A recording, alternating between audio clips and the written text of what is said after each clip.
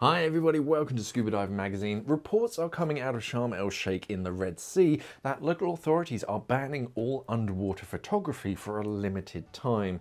Scuba divers are being asked to hand over their cameras for inspection, and dive boats are unable to leave until all of the cameras are off of the boat. The ban is apparently due to security for the upcoming COP climate conference that is being held in Sharm El Sheikh from the 6th of November until the 18th. Underwater photographers are understandably not very impressed by this move, and dive centres in the area have already contacted the Minister for Sport and Tourism to try and give them a little bit of leeway on this ruling, but they're unable or unwilling to make any kind of changes.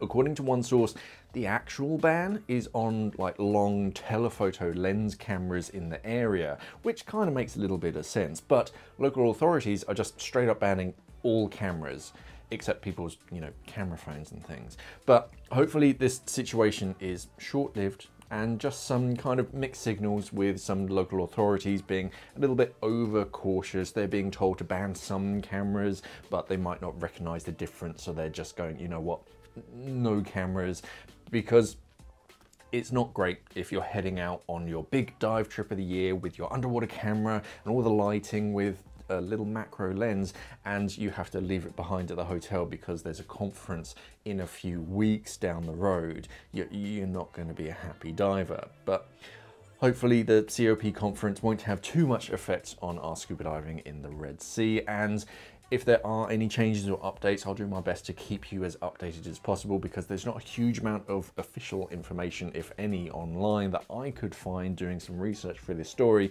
But feel free to subscribe and let me know if there are any updates down in the comments below. And of course, subscribe to the Scuba Diving Magazine channel and our podcast that you can find on Apple Podcasts, Spotify, and a bunch of other podcast providers. But if you go to podcast.scubadivingmag.com, you should be able to listen to it.